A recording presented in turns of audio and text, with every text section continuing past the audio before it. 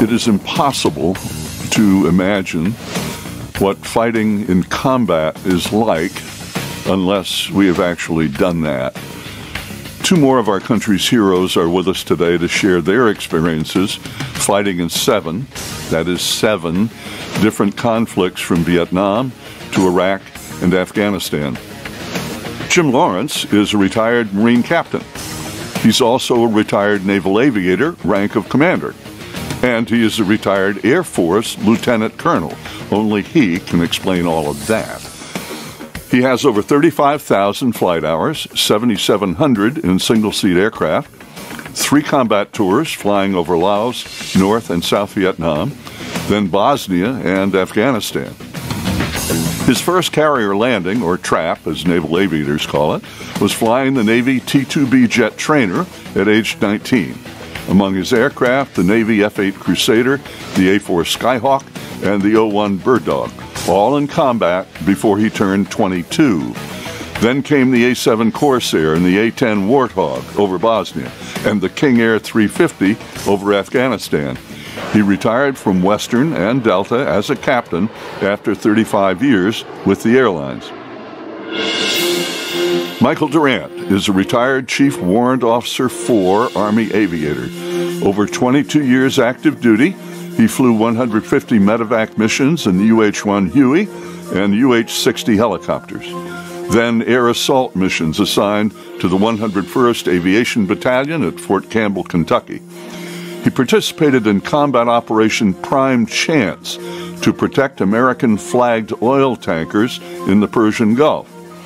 Operation Just Cause, the U.S. invasion of Panama.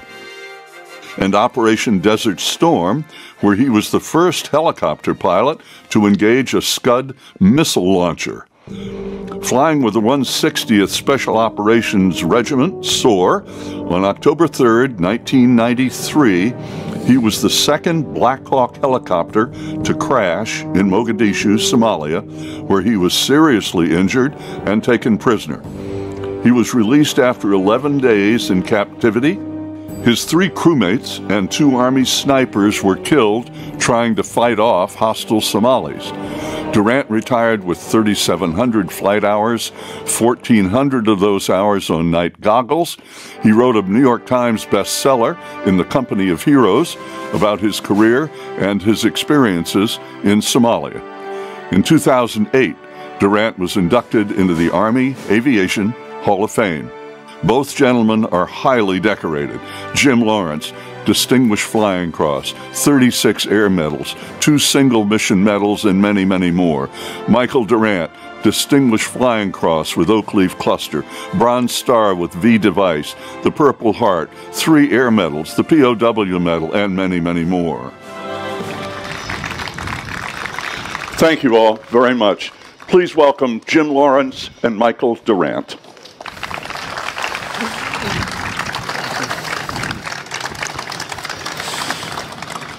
Jim. Sir? Oh, God, don't call me sir. Darn. You just heard it. You're a Marine, and I'd heard, you know, once you're a Marine, you're always a Marine, but you retired from the Marines and became a naval officer and aviator. And then you retired from the Marine Corps and became an Air Force pilot. Now, what was this all about, Jim? I just couldn't keep a steady job.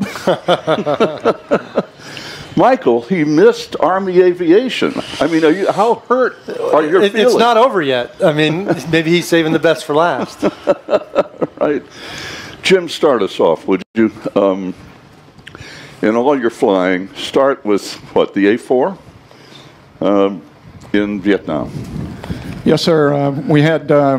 when I got my wings, we went overseas, deployed to Chu Lai, Vietnam, and I was assigned, I was a young lieutenant, 21 years old, and I was assigned to VMA 211 out of Chu Lai and was flying combat missions there, and then they asked for volunteers to go to the Bird Dog as a FAC, and being 21, I figured, you know, what could possibly go wrong, and so I volunteered to go be a FAC. So that's how. So you went from flying A4 at 400 or 500 miles an hour to flying a bird dog at what, 90 miles an hour?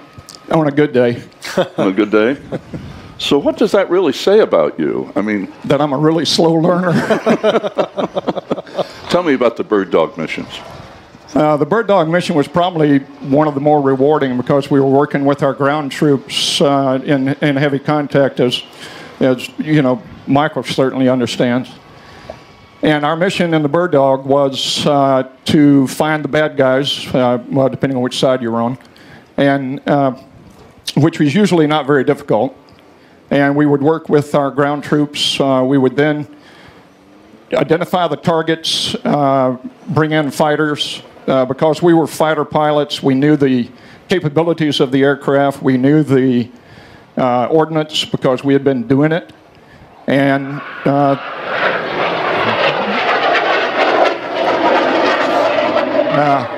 I love it. Anyway, then we would control the tactical fighters. We controlled F-4 Phantoms, A-4 Skyhawks, F-100s, and we controlled naval gunfire off of the battleship New Jersey. I controlled her about a dozen times, and the Newport News cruiser, and then Marine and Army artillery. So, how often were you shot at? I mean, how dangerous is that flying at that altitude?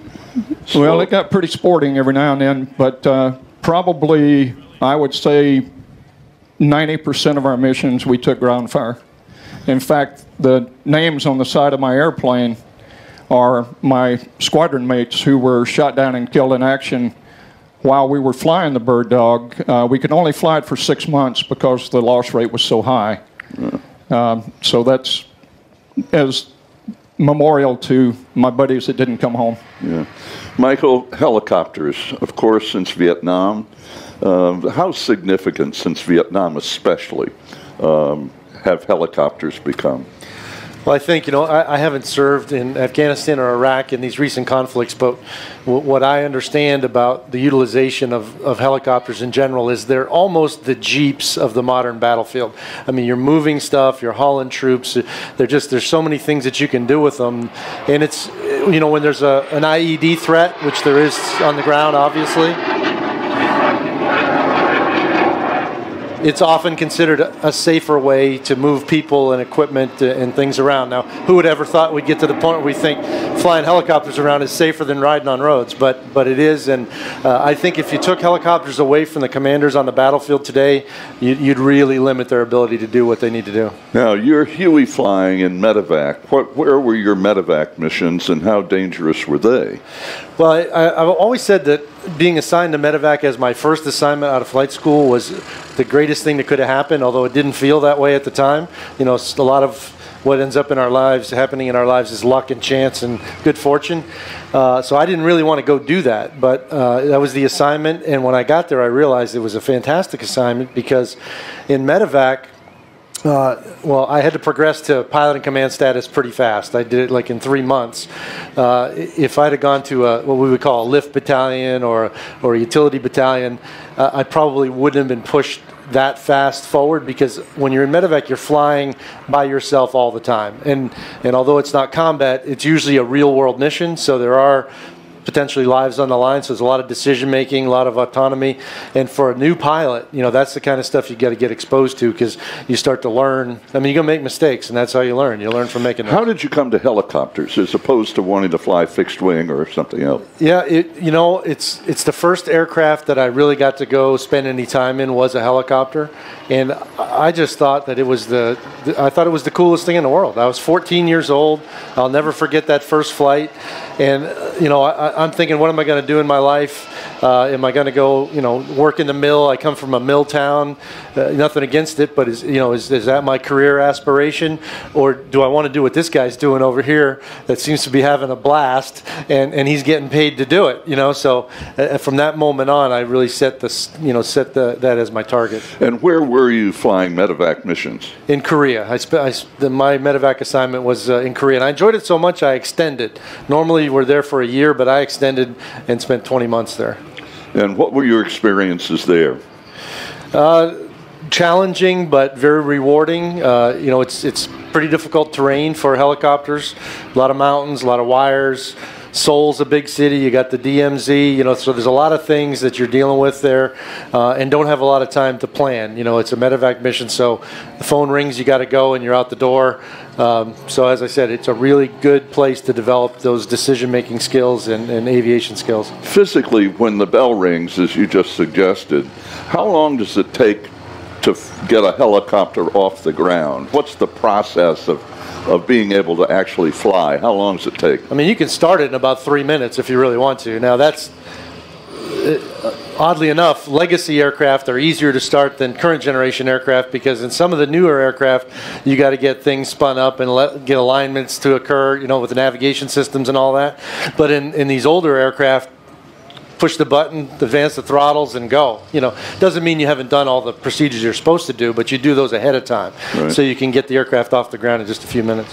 So, Jim, Bosnia, the A-10. So you've already flown a bunch of airplanes, and you move into the A-10. Describe what it's like to fly that airplane, and why is it effective? The A-10 is truly amazing airplane in its own self. It's the premier close air support aircraft. Let me just regress for a second and say something about the dust-off Army medevac guys. When I was flying the Bird Dog and flying the A-4 in Vietnam, the Army dust-off medevac helicopter guys were some of the absolute bravest, most amazing guys that I have ever supported and watched in action. These guys would go in and pull out our wounded, Marines or Army, it didn't matter. But when Dust-Off got the call, they went in and they did it. And it was just utterly amazing, Michael, what you guys did. And well, those were my predecessors, but it sort of set the culture for medevac and certainly all Army aviation. Absolutely. The dust-off guys, well, there's children and ladies here, but they carried certain parts of their anatomy around in a wheelbarrow. I might add that the last few years, retired Army General Pat Brady, Medal of Honor recipient. And Pat was supposed to have been with us today, but his wife has some health issues. But our hope is that General Brady will be back with us next year. Yeah, I'm sorry, now back to your original question about the A-10. Fine. The A-10 is a very unique aircraft. If you listen to any of the grunts, grunts being infantry, guys on the ground, they love the A-10. It can carry a lot of ordnance, and it can stay on station a long time. It can put pressure on the target over and over again. And then with the 30-millimeter cannon that fires 70 rounds a second, we carried 1,142 bullets. And it is just the premier close air support aircraft. I know they're trying to replace it with the F-35, but it's just not the same. Yeah, what's your view of that? And it's in the media all the time about those who want to keep the airplane and those who want to get rid of it. Well, those that want to keep the airplane know what they're doing. And you talk to the infantry guys, and the only airplane, not to say that the F-16 and the F-18 aren't great airplanes, because they are. I mean, they're fantastic airplanes in their own way. But the A-10, the Warthog, is a unique aircraft specifically designed for close air support, and it can stay longer, carry more. So it's just, they're making a big mistake. The airplane's been upgraded in the cockpit to what's called a Charlie model.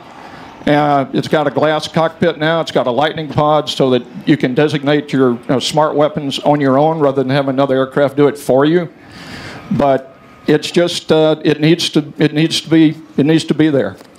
So your early missions in Bosnia, tell us about the beginning for you of A-10 flying in Bosnia. Well, when we first got there, it was Operation Deny Flight.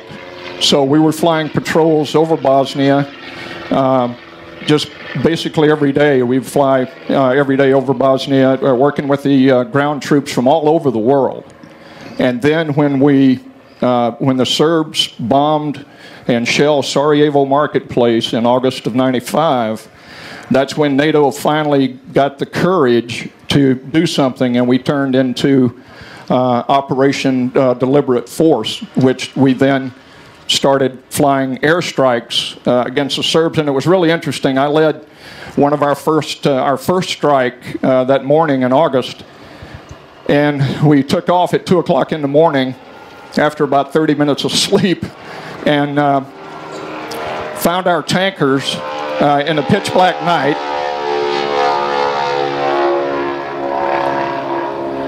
Nothing like the sound around. Found our tankers, and then we went into our orbit points off of Croatia. And about that time, Magic, who was the AWACS aircraft, called me. My call sign was Mako 27. Said, Mako 27, go green. And I went green, which is secure radio. And they said, you're authorized weapons free, which meant we were going to war, basically, is what it meant. And of course, I authenticated them just to make sure that it wasn't somebody trying to fool us. And then I came back onto our tactical frequency, and I told our flight, I said, proceed you to targets as brief, you know, God be with us, and off we went. How often were you shot at? What happened that day when that first mission? Well, that was a pretty interesting morning. My target was the largest armored repair facility in all of the Balkans near Sarajevo in a town called Hadici. And my wingman, Dan Peabody, he was an attorney, so we called him Counselor. So Counselor and I proceeded over to the target. I checked in with the French Foreign Legion, Disney 6, who was the guys on the ground. And Disney authenticated me, and I authenticated him, and it was a clear day. I had the target, and I rolled in on the target, and from about 28,000. And I was still dark, or are you in daytime now? It was daytime. It was right at dawn, actually. It was just after dawn. And I rolled in, I locked up the tread assembly building, which was my target. And just as I started to squeeze the Maverick off, and the Maverick, for those of you who don't know, it's a infrared guided missile. We could flip a switch on the inboard throttle of the A-10, and you'd get a video picture would come up, and you saw what the missile saw. So you could then slew and lock onto your target, which I did. And I'm just getting ready to release, and Counselor starts yelling at me, "Nomad, Nomad, Sam, Sam, break, break." And Dan had never seen a real Sam. He didn't have any combat time, so normally when you tell somebody that, you tell them which way to break. But Dan was a little bit tense at that point, and so it was just an instantaneous decision for me, and I broke hard right, and fortunately it was the right way, and I picked up the missile as it was coming up, and I was able to defeat that missile. And then before the morning was over, I had 6 SAMs fired at me and 4 anti-aircraft sites. 3 of the anti-aircraft sites were silenced by British artillery off of Mount Igman. And then I took on this one anti-aircraft site that was out of their range. And it was like the gunfight at the OK Corral. I had tracers going by my canopy and flak going off, and I turned my gun on, and I started engaging him from about 9,000 feet away. And fortunately, I hit him before he hit me, and then I decided, to get the hell out of town. How many more missions did you fly in the Warthog? In Bosnia, I flew another 42 missions. Right. Michael, Mogadishu, what were we doing there? Mission. So initially, it was actually a humanitarian relief operation. The Somali people. What year was this? Sorry. What year? In '92, we entered Somalia, just before Christmas of '92, and it was really just provide security for relief organizations. I was not personally involved at that point. And then over about a 6-month period, the mission started to expand in scope and essentially became a manhunt. And that's when we got involved, because that's kind of one of the missions that we usually take on within the special operations world. So our rehearsals and our focus was on being able to go into the city and capture, as it turned out, a list of 50 individuals that the UN wanted apprehended.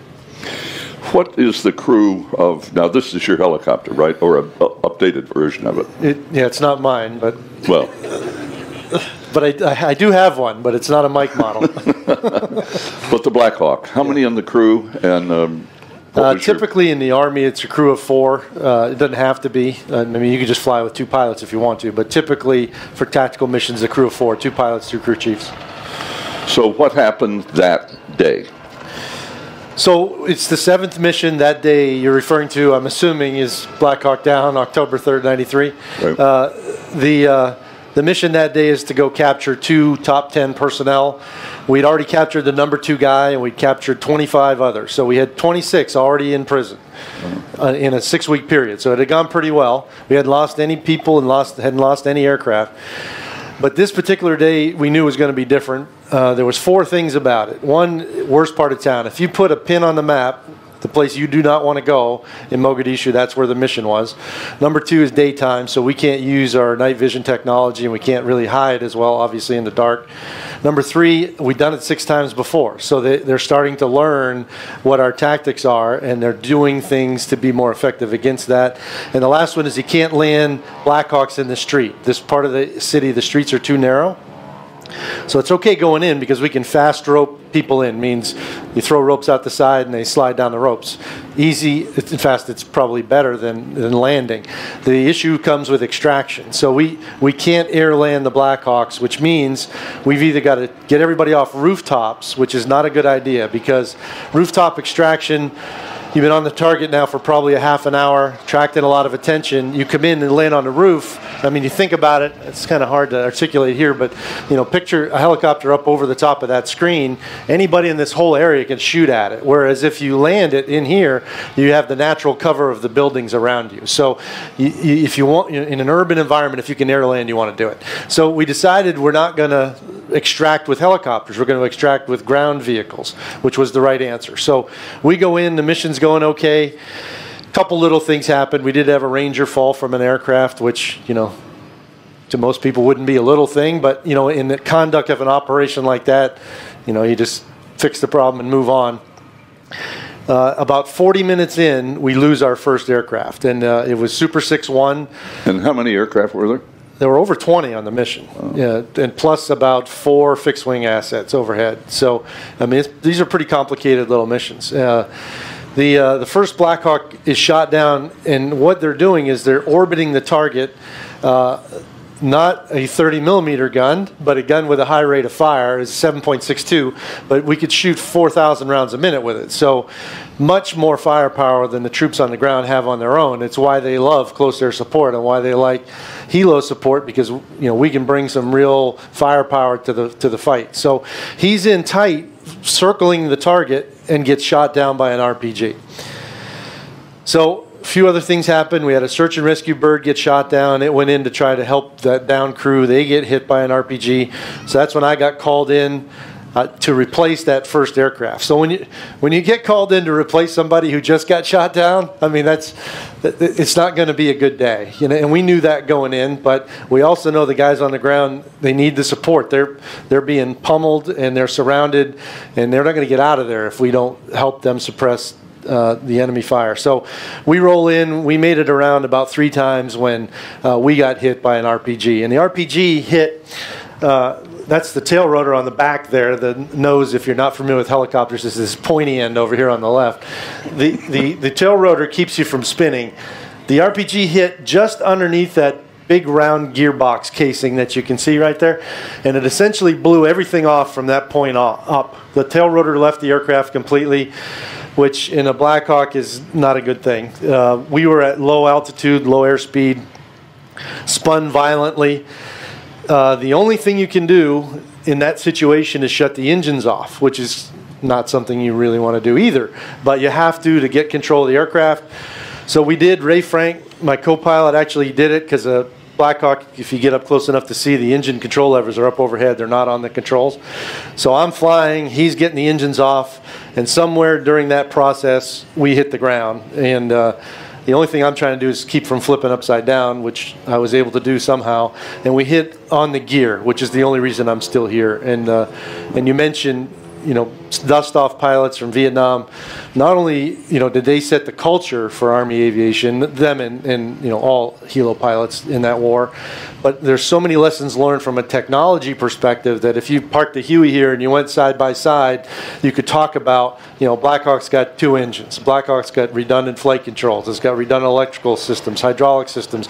It's got self-sealing fuel lines. All of that stuff came out of lessons learned from Vietnam things that, you know, would have saved lives had they been in place then that are in these airframes today, part of why I'm here. And it all works exactly as advertised. So when you hit, how many? There were 4 of you on board at the time? Yes. So when you hit, who was injured? Anyone? Oh, we were all injured very bad, yeah. I broke my, you know, even though those landing gear will strut or attenuate the crash, and the seat does the same thing. It has shock absorbers on it.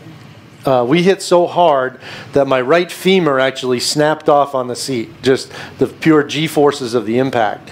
And then my vertebrae were crushed in my spine. Not the discs, but the actual bones themselves smashed into each other, and one compressed 30%, so the compression fracture is. So I had pretty serious injuries, and then obviously was unconscious for probably 5 minutes.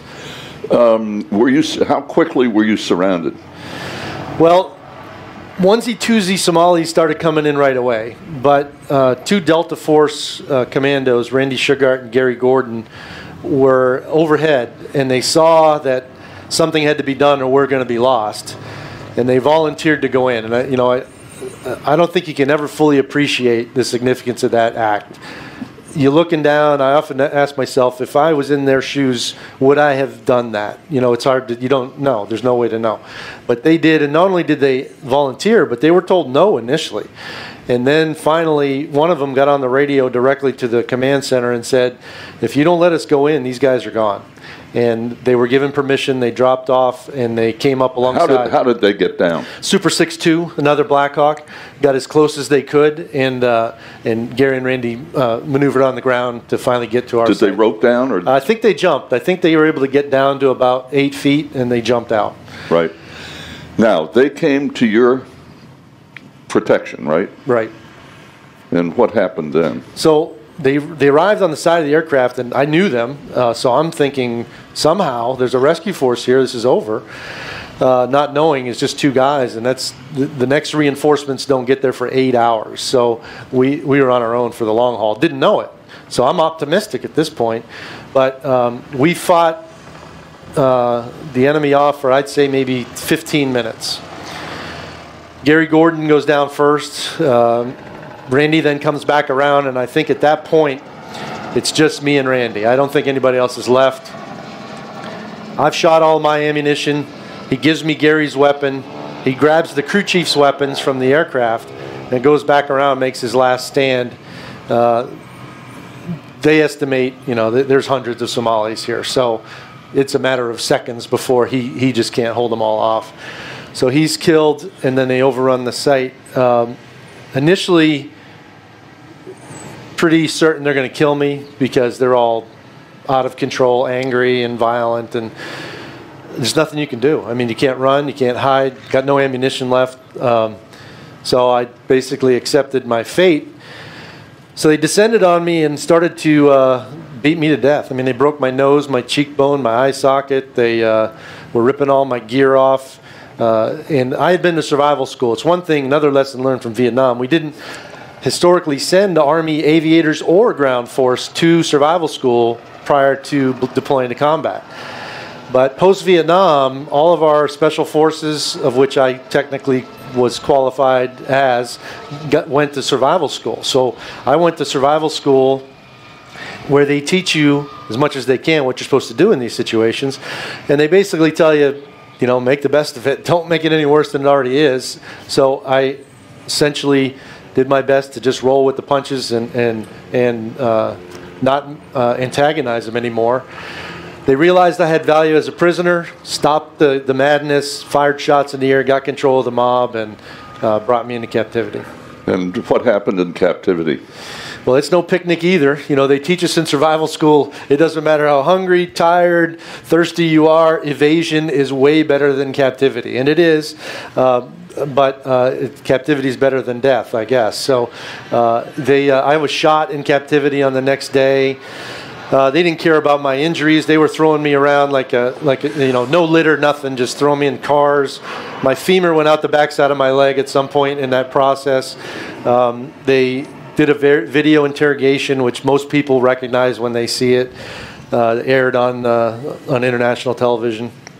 But over time, doing some of the things they taught me in survival school, they began to be more, I don't want to say kind, but not as hostile.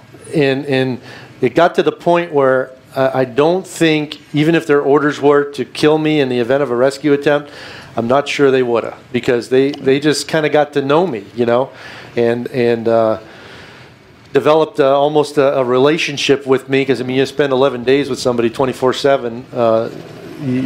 I guess they become human to you if they weren't in the beginning. To what extent do you think they were already in the process of negotiating or trying to take advantage of the fact that you were captured? Well, I don't really think they had a plan. It didn't seem like they had a plan initially. It seemed somewhat chaotic. And then when they made the video and it aired, obviously everybody knew that I was in captivity. But then the president sent the former ambassador, a gentleman named Robert Oakley, who the Somalis really... President of the United States. The president of the U.S. sent Robert Oakley to Somalia. And the Somalis really liked Robert Oakley. I've always said, if we had 1,000 Robert Oakleys out there in the world, we wouldn't have half the trouble we have, because he was a great statesman, he was a straight shooter, they trusted him, and he met with them and he said, you got two choices. And I heard him tell this story to me more than once. He said, I told him you could keep him in captivity or you can let him go. If you keep him, sooner or later we're going to figure out where he is and we're going to come rescue him. And when we do, we're coming with everything we got. And there was, you know, AC-130s and fighters and carrier battle group all had been brought in to put this bonfire out now. And he had credibility, so when he said that, the Somalis said, I think the best course of action is let him go. And within 48 hours, they let me go. Wow. Thanks.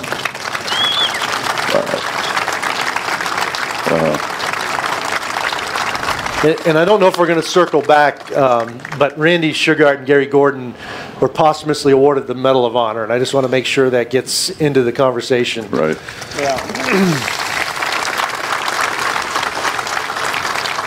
Yeah, that goes back to what you described about the decision that they made in, you know, countering their commanders and said, no, we're going. You know, Jim, back to you in Afghanistan. You've covered from Vietnam to Afghanistan. What was your mission over Afghanistan? What were you flying? Well, at that point in time, I was already retired from the military, and I got a phone call one day, and they asked me if I would be willing to volunteer to go fly MC-12Rs, which is your King Air 350 turboprop, and fly reconnaissance. And I was actually attached to the 101st Airborne, so I actually did make it to the Army. I told you. Yeah, best was last. Made your day, right? Yeah, that was it. And but our mission was highly classified, obviously. Most of the time I worked with a SEAL or a Delta Force working all the equipment in the back that was very sensitive. And our mission was to recon and basically identify and locate guys that were being sought after. And we pretty well covered all of Afghanistan. My last 10 missions there was all up on the northern border, northeastern border in the Hakeem area, which is a very bad area. All of Afghanistan was a bad area. And my last 10 missions, like I said, were there, and the data that we were gathering was being sent. And when I got home, about 2 weeks after I got home, they announced that they had taken out 24 of the top Taliban leaders, and it was exactly where I was. Wow. So, but that was it. It was reconnaissance.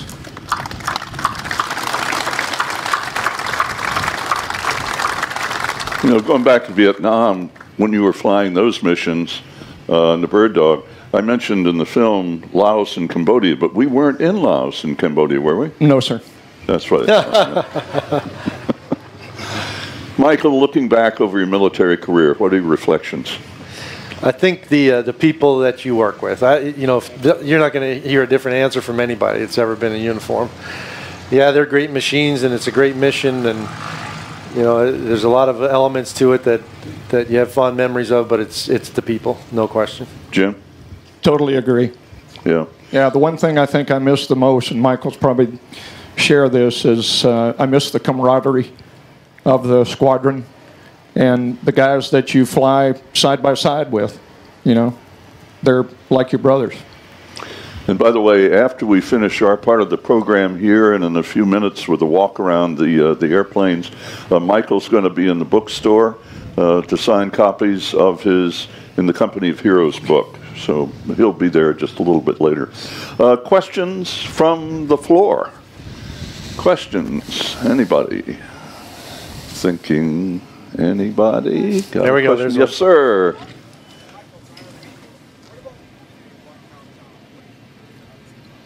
I can hear it. He's asking about what about the movie, Black Hawk Down? Most common question, by the way, if no one was going to ask a question, that's the one I would throw out. I say it's accurate enough. It's not perfect, but if you watch the movie, it gives you a good sense of what actually happened. The biggest deviation is the combined characters. So sometimes you'll see one character in the movie doing something that actually happened, but it was actually that guy over there. And the reason they do that is they can't develop 25 characters in a feature film. They got to focus on a handful. So they take the actions of several and put them into one person, and that person becomes a superhero, and everybody else is, you know, honorable mention. But that's just the way the movie making business is. Yeah. Any other questions? Questions? Yeah, we got one. Good. Roller skate. Jim, what were your dates in 211? I was there from June of 1968, and I rotated home in September of '69. Any other questions? Sam Bass, our colleague here. We got one over here.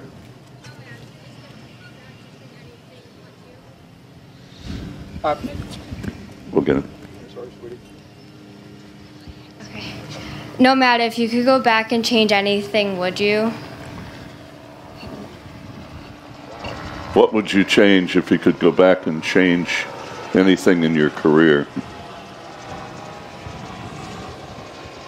One of the, and it's a very long story that I won't bore you with, but one of the names on the side of that airplane is Lieutenant Jim Reese, who was a very dear friend of mine. And he was a hooch mate. His bunk was next to mine. And Jim had a few libations the night before. And anyway, long story short, I went down to ops and said I'd like, I want to take Reese's mission and he can fly mine later. And I was just getting up when Jim woke up and he said, "Where are you going?" And I said, "Well, I'm gonna fly your mission. You go ahead and get some sleep." I said, "The weather's really lousy anyway." And he said, "No, I'll get my, I'll fly my mission." And I said, "Well, you dummy, just go back to sleep. I've already got it all set up." And well, anyway, he got up and got dressed. I said, "Well, I'll at least have breakfast with you." And I went down and had breakfast with him. And I was scheduled to relieve him a little later. Anyway, long story short, I took off early to try and relieve him, and I couldn't find him, and he had been shot down and killed, and I guess probably out of my entire career, I wish that I had tried harder not to get him to fly that mission. Yeah, right.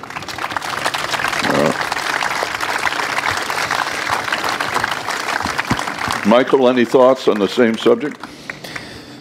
Well, if you're talking about things you can control, I would say no. If you're talking about things you can't control, then obviously I would change the fact that, some folks didn't come home. That would be the thing that I would change. But I'd do it all over again in a heartbeat. It's amazing stuff. And changed who I am, and I would absolutely, unhesitatingly do it all again. Yeah, I agree with that. I'd go back right now.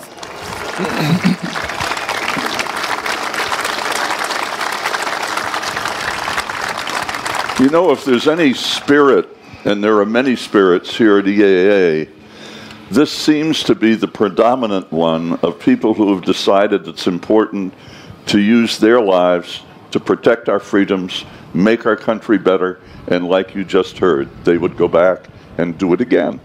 So, gentlemen, thank you both very much. Thank you, Dave. Welcome.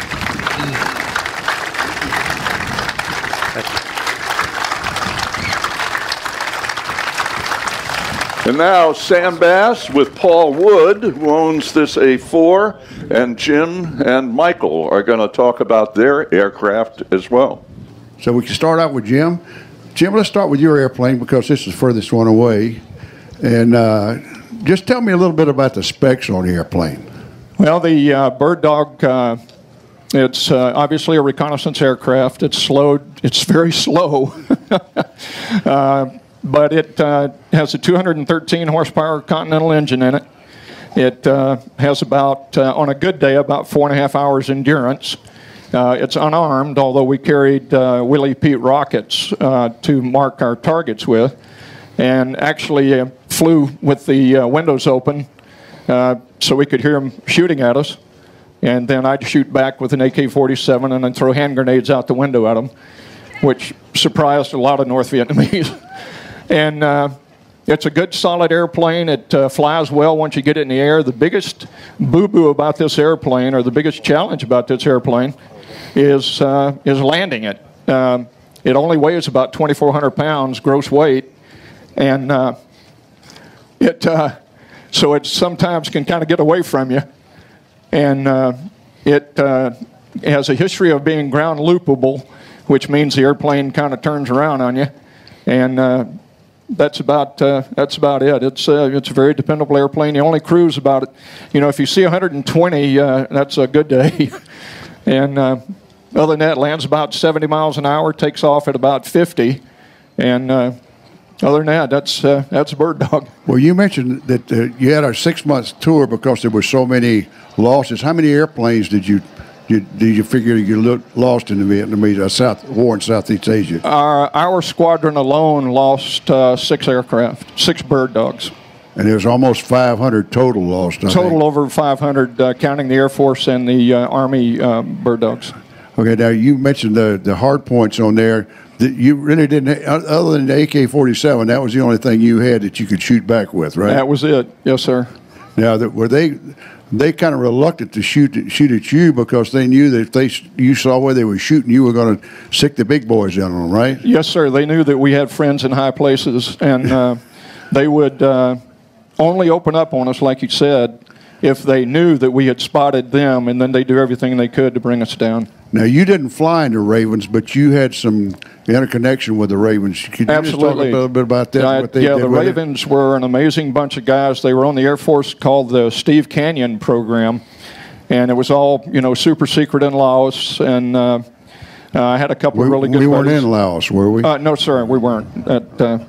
I had a couple of good buddies that were Ravens, and when I was flying the A4, I flew a number of missions over there where the Ravens were our control our facts. Okay, now the significance of your paint scheme on here. This aircraft is identical to the one that I flew in Vietnam. It's in the same markings as my squadron, VMO 6, Marine Observation Squadron 6.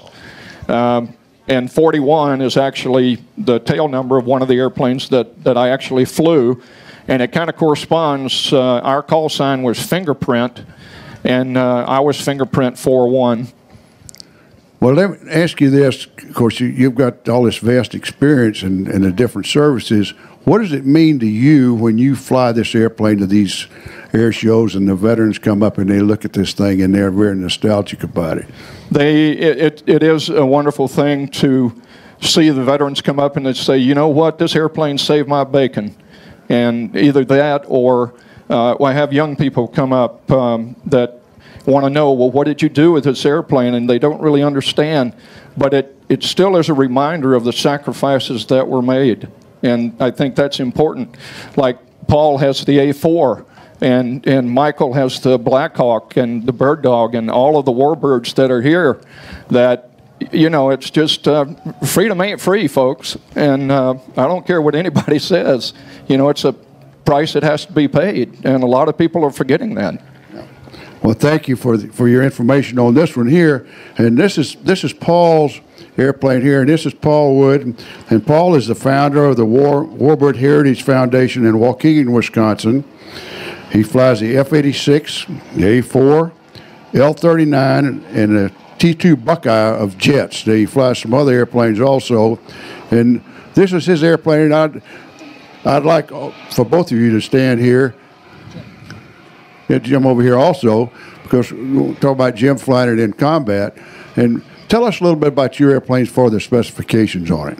Well, sure. The Douglas A-4 was originally designed to take over the duties of the Douglas A-1 Skyraider, which was a carrier-based ground attack airplane. And the designer of the airplane was a guy by the name of Ed Heinemann.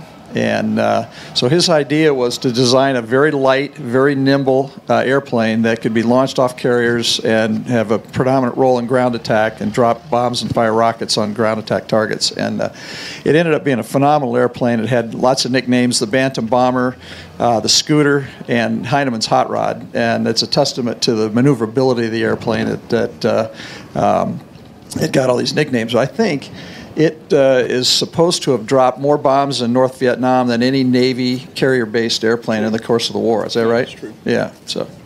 And I also understand that there was only one of these that was lost in air-to-air conflict. Isn't that correct? During the Vietnam War.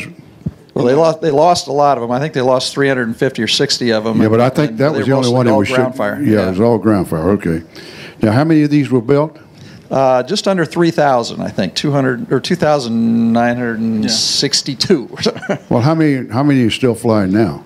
In civilian hands, there are 2 single-seaters, and then there, I think, are 4 TA-4s in civilian hands.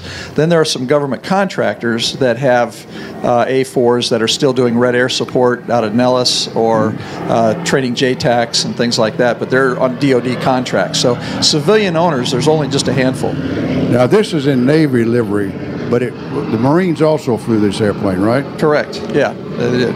So now how many squadrons did you have of Marines? Do you remember? The Marine Corps had about, probably at the time, probably 10 squadrons. Okay. How about the armament on it? Well, it had, I think, 3 hard points, but you could probably tell a little bit more about the armaments, I think, than I could. Well, the Charlie model and the Bravo models had 3 hard points on it. The Echo model that I flew in Vietnam had 5. And most of the time, depending on the missions we were fragged for, you'd carry 500-pound bombs, which could either be a snake eye, which is a retard bomb that gives you time to get separation from the explosion. It's delivered at a very high rate of speed at a very low altitude, much more precise than dropping dumb bomb. It's a dumb bomb. Right. Or you'd fly the 500-pounders with the slicks, or we'd carry Zuni rockets or napalm. And we had the 20-millimeter cannons. And it would carry almost half the load of the B-17 would in the Second World War. Actually carry more than the B-17. Yeah. More than a B-17? Yeah, it'd carry about twice as much as a B-17. Okay, good. So that, I had heard that before, but somebody said half, and I thought, well, that's a little strange. No, it was about twice the amount. now tell me about, this could be used also for a tanker. And it's kind of amazing that a little airplane like this can be a tanker. Yeah, I think they put a buddy store on the centerline pylon, right? And so if they needed a tank, they could send someone up with, I don't know how large the tank was. About 375 gallons, and it had a drogue system, which is, you know, how the Navy Marines, we refueled with the, like the probe there. Right. And, yeah, we had tankers that would, you know, go up and refuel birds coming back. Most of the time in Vietnam, we had KC-130s as tanker aircraft that we go plug into. All right, Paul, now, this is in the Navy livery. Tell me the significance of this particular paint scheme and Lieutenant Schwartz's name is on the side. Sure, absolutely. Well, as we talked about earlier, the A-4 was a ground attack airplane, and it was never really originally designed for any air-to-air combat, although in later versions they used a lot. The A-4s a lot in air-to-air. But at the time, Lieutenant Commander T.R. Schwartz was flying off the Bonhomme Richard, and he was in Yankee Station, and he was part of it was called an Iron Hand mission, which was flak suppression in front of a major strike. And he was loaded up with 5-inch Zuni rockets under the rails. And interestingly, he had no 20-millimeter ammunition because he was restricted on weight. So his job was to go in and find flak sites, roll in on them, take the flak sites out ahead of the main strike force, and then come back home. And he didn't have any bullets because he wanted to save weight for takeoff. So he was rolling in on his first flak site, and his wingman said, "Hey, TR, you got MiGs left 7 o'clock." And so he rolled off his target and came around behind the MiGs and fired off all his 5-inch Zuni unguided rockets and shot down a MiG. And so he's credited with the only air-to-air kill by an A-4 in all of Vietnam. And so we put, I mean, it was just, these are dumb rockets that just, you know, go like that. They're meant to be unguided air to ground, and he actually got lucky and hit one. And so he's got the only kill air to air in Vietnam. So that's we're honoring him with his paint scheme. Well, I'll ask you the same question I asked Jim. What does it mean to you to bring this airplane to these air shows and let these veterans see this airplane? And many times it's the first time they've seen it since they've. Sure. You know, they're out of combat. Yeah, well, our museum has about 12 airplanes right now, the A-4 being one of them, and our whole objective is to fly these airplanes and take them to air shows so that people who maybe did not serve in the military can see, not only see them, but hear them and smell them and see the smoke and hear the sounds and watch how fast they are and that sort of thing. And it's just our way of honoring the veterans who served and the heroes, both men and women in the military that flew and maintained these things to just keep our country free. And I think that's something that I want to do and all the people affiliated with our museum want to do. And we're very active about it, and it's a way to pay tribute to these great heroes. So. Well, Jim, we really Jim, Paul, we really appreciate what you're doing for the warbird community here, and we really appreciate you bringing your airplane. It's been a pleasure. My pleasure. Now let's go over there and talk to Michael and let Michael tell us about this helicopter, which I don't know anything at all about. Michael, tell us a little bit about the specifications and what was it designed for originally? So, A lot of memories with this airplane. It should be on. Still on? Okay. Yeah, okay. So this particular Black Hawk is a UH-60 Mike model, which is the newest one that the Army has fielded. The original Black Hawk, which goes back to the late 70s, was actually developed to replace the Huey. Now, I know a lot of us have a close relationship with the Huey, and rightfully so. It's an iconic aircraft. But it's been around for a while, and the Black Hawk replaced it in the Army for the assault and general utility role. That's what the UH stands for. Okay, and you said they took a lot of lessons from Vietnam about redundancy and that sort of thing. Is that correct? Absolutely. Could you get into that just a little bit? Sure. So you can see from where you sit that there's two engines, so that's the first difference. There are two twin-engine Hueys, but most of them out there in the world are single engine, so that's obviously an improvement. This thing's got, as I mentioned earlier, 2 hydraulic systems. It's got 2 electrical systems. It's got the crash attenuation of the landing gear. If I could remember my operator's manual, I would know exactly the feet per second that this will attenuate, but I don't remember. But you can hit pretty hard, and the landing gear will absorb the impact. It has self-sealing fuel lines.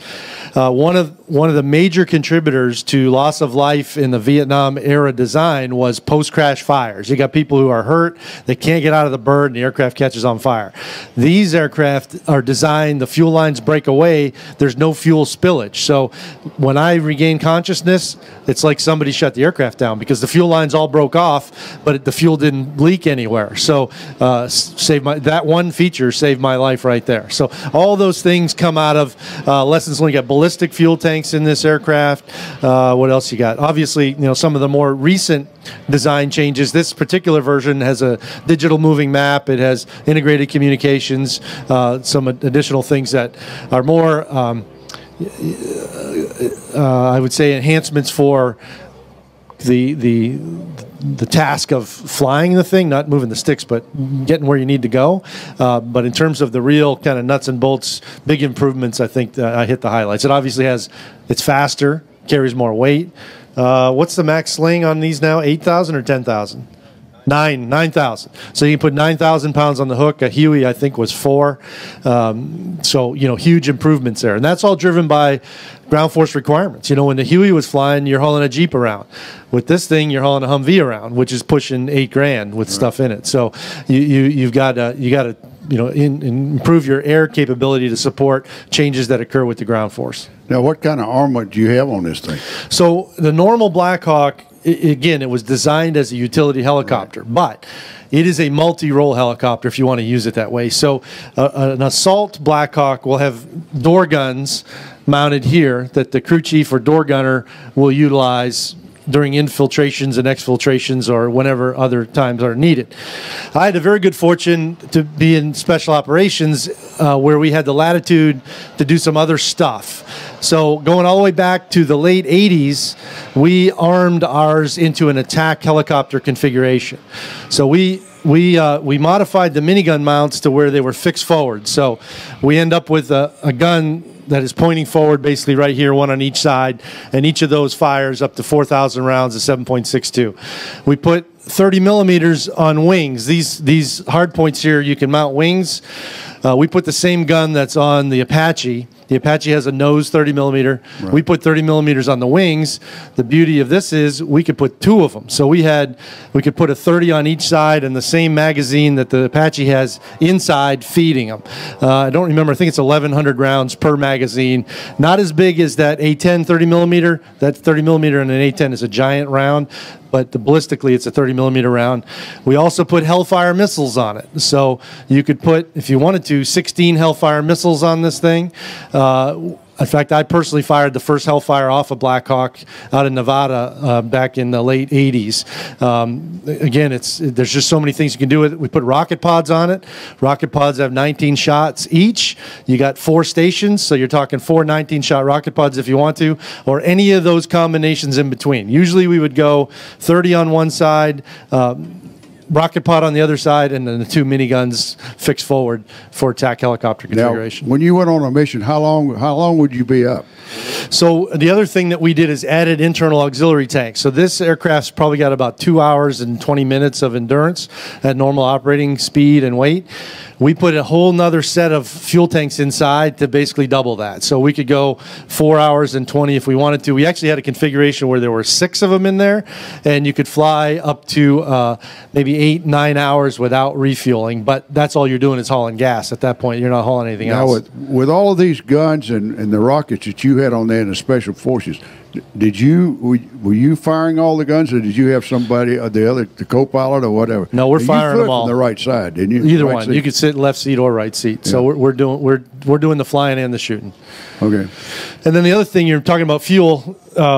We put refuel probes on the front of ours. You know, it's not. It looks just like that on the end, but it's much bigger and longer because we got to get out beyond the radius of these rotor blades. So in a Black Hawk, the refuel probe actually extends. It sits in a fixed position where it's probably about, I don't know, 4 or 6 feet sticking out, and then when you're ready to use it, it extends another, I don't know, probably 6 feet to get out near the end of the rotor blades, and then we follow C-130s because with the Drogan probe. Correct, because only the C-130 is slow enough to get to speed where we can keep up with it. You can't do it off like a KC-135 or a KC-10. And I imagine with the weather bad, that's kind of dicey, isn't it? It's actually diciest on a nice sunny afternoon, because what happens on nice sunny afternoons out there in airspace? Turbulence. Yeah. And you're trying to get in tight with this drogue that's doing this. It actually has to come in under the rotor blade tips. So you're trying to, and you can't just sneak up on it. You gotta strike it. Right. And on those sunny afternoons when it's really bumpy, it's very difficult to do it. It's a lot easier at night or when the weather's a little more stable. Is there anything else you'd like to add on this, being I don't know anything about helicopters? Well, I think the folks that fly it are going to tell you this is the greatest helicopter ever been built. I mean, these things have been around for 30 years now. They're probably going to be around for 30 more. It is an absolutely fantastic machine. It was designed right in the beginning. We've made incremental improvements all the way that keep making this thing better. Guys that fly the Mike model, I'm sure would tell you, it's got some great enhancements that they really like over the earlier versions of the aircraft. And It's highly reliable. In the times that I was operational, I can think of maybe only 2 times when I went out there to launch and was not able to take off because of an aircraft malfunction. So, fantastic machine. Michael, thank you. I admire you greatly.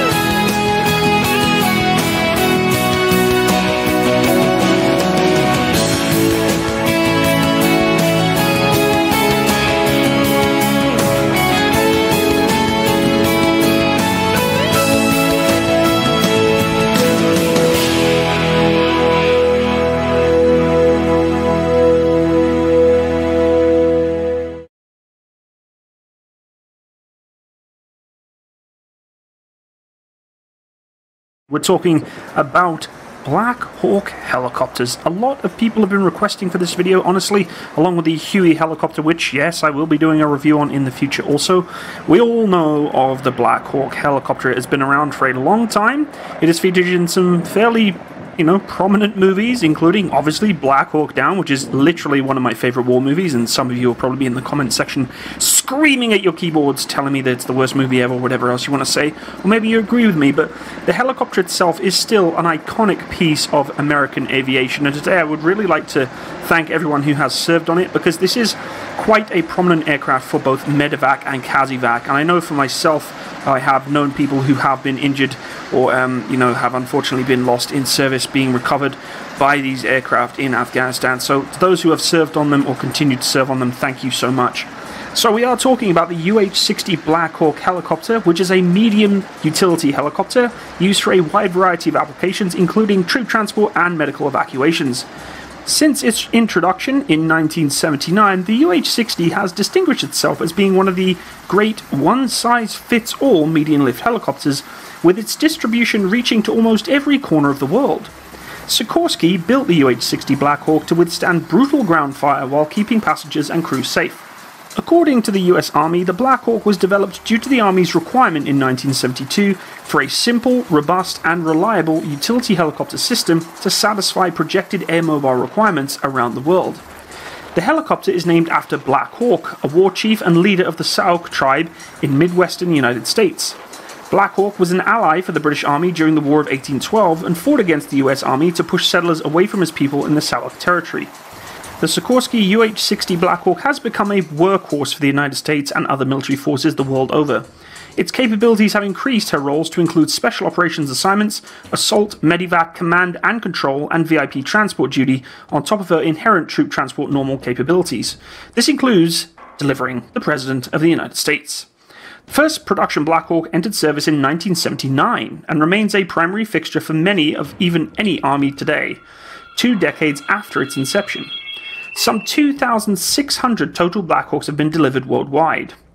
The UH-60 Black Hawk is designed to endure the most extreme conditions and provides enhanced security for military operations. According to Sikorsky, safety features of the Black Hawk include ballistically tolerant rotor and drive systems, high mass components retained high crash conditioning, a anti-plow keel beam, reduced rollover potential with CEFS installed, energy absorbing landing gear up to 300 feet per second, crashworthy fuel cells of 65-foot drops, jettisonable cockpit doors and pop-out windows, along with wire strike protection. The Black Hawk was born out of the Sikorsky S-70 project designed by the United States Army Utility Tactical Transport Aircraft System, or UTTAS, which was a specification that began in the latter part of the 1960s. The specification itself originated on the data collected from wartime use of the UH-1 Huey Iroquois helicopters pulling multiple duties across the war zone. Review of this experience brought about the need for a capable replacement system for the immediate future. This design specification also coincided with the development of the new General Electric turboshaft engine series designated as the T700. US Army feelers went out in 1972 with both Sikorsky and Boeing Vertol both answering the call. The Sikorsky design was chosen ahead of Boeing Vertol, the YUH-61 Alpha attempt, and the Sikorsky YUH-60 Alpha prototype, which achieved first flight on November 29, 1974. The production contract was handed to Sikorsky in late 1976, with first deliveries of the Black Hawk system beginning 2 years later. The Black Hawk was officially introduced into service in the middle of 1979 with the US Army 101st Airborne Division replacing the vulnerable UH-1 Hueys. Black Hawks have a distinct look about them, making them highly recognizable even when compared to her contemporaries. The forward portion of the fuselage contains seating positions for the pilot and co-pilot, collectively known as the flight crew, with windowed panels above, forward, below, and to the sides. Each crew position is afforded an entry-exit door. Directly behind the cockpit, though, is the cabin that allows for the seating of some 11 personnel, depending on the specific variant or version that has been given. It also has entry-exit doors made by two double-windowed sliding doors along the side of the aircraft. The General Electric series turboshaft engines sit atop either side of the middle fuselage with a 4-blade main rotor extending up between them. The undercarriage is completely fixed and features two main landing gears forward and a single tail wheel fitted on the fuselage area between the cabin and the extreme edge of the tail. Black Hawks have participated in pretty much all frontline conflicts spanning from Grenada to Afghanistan. They are even used in search and rescue helicopters in both commercial and military settings. Conventional versions of the UH-60 Black Hawk can transport up to 11 troops or carry 2,600 pounds of cargo internally. When equipped with a load sling, the UH-60 can lift and transport up to 9,000 pounds from the ground. Initial requirements for the UH-60 Black Hawk aircraft included modular design for easier repairs, high life cycle, and parts for fewer replacements, a troop transport and medical evacuation capability. It has since gone on to serve a number of different capacities though, including humanitarian aid and special operations insertion and extraction. A highly modified version of the UH-60 was even used in the acclaimed raid on Osama bin Laden's compound in 2011. The surviving tail rudder of the MH-60s indicated specialized stealth technology was used in its construction, and electronic warfare modules were added to help evade Pakistani radar contact.